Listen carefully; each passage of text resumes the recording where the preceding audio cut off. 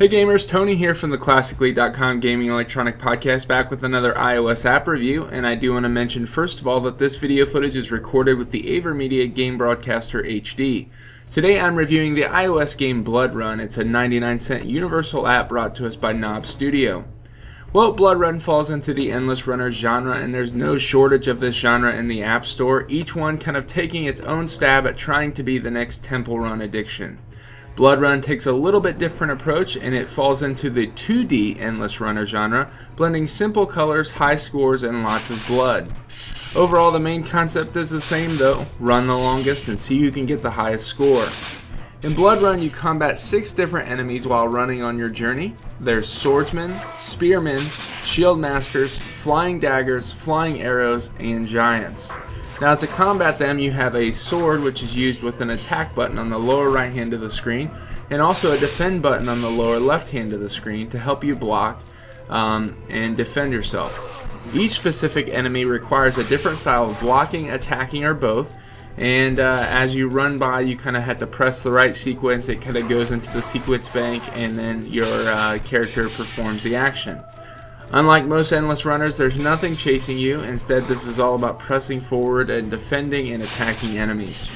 Also, you do have a health meter, so you can get hit multiple times before dying, and backgrounds do change, but the art style remains simple and the same.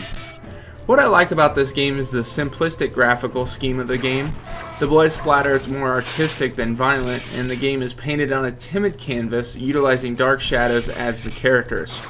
I also like the concept of incorporating a 2D combat system within Blood Run, but even though I like the concept, that does not necessarily mean that it works very well, and I'll talk about that in a minute. The tutorial of this game is also really well done. The tutorial walks you through how to combat each of the enemies really nicely in 6 different segments with a whole tutorial mode before you jump into the endless run. Now to what I dislike about the game. The main thing I dislike about this game is the enemy placement and the general execution of combat. Although I love the concept of combat and incorporating that into an endless runner, it still has to be executed well, and that's something that was not a great focus for Nob Studio in Blood Run.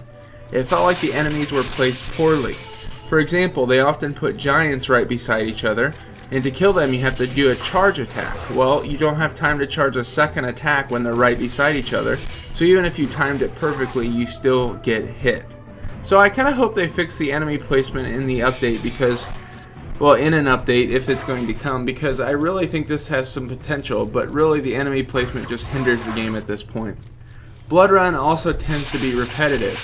With 2D, you don't get the mix-up of the runner genre like you might in a Temple Run title, where you get to do twists, turns, and all sorts of different things like that.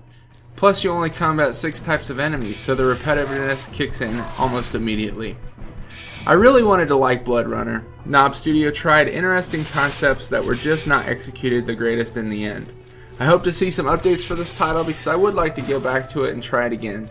For now, with the timing frustrations and the repetitive nature, it's kind of making me put this one on the virtual shelf for a while.